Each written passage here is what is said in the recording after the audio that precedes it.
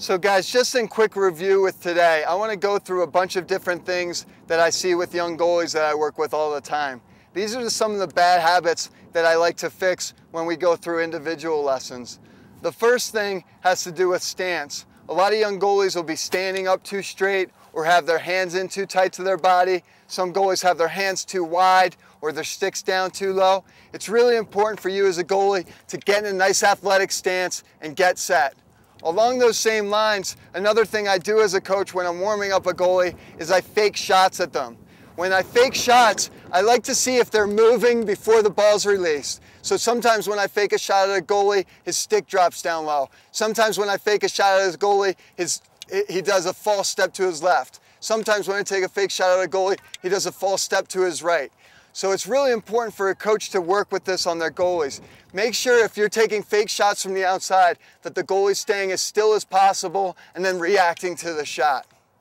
All right guys, so some other bad habits that we talked about today is sometimes what happens when a goalie just steps with one foot and doesn't push off the other. Some goalies will step with this right foot and leave this back foot hanging. This also ends up turning their body so they don't stay square to the shooter. Same thing on this right side. They'll step and this left foot will stay planted.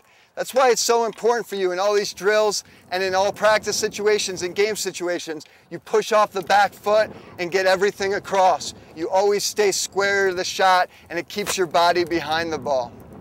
The last and most important thing that I see for goalies is that it really takes someone who's a brave kid to step behind a 100-mile-per-hour moving lacrosse ball. If you feel like you're ducking or shying away from the ball, either wear some extra padding or maybe find a different position. Goalie is something that you have to not be afraid of getting hit with the ball. So it's really something that you have to be fearless with. Some young goalies that I work with are scared of the ball or ducking or getting out of the way of it. And it really doesn't do them any good to keep working on trying to be a goalie if they don't want to get hit.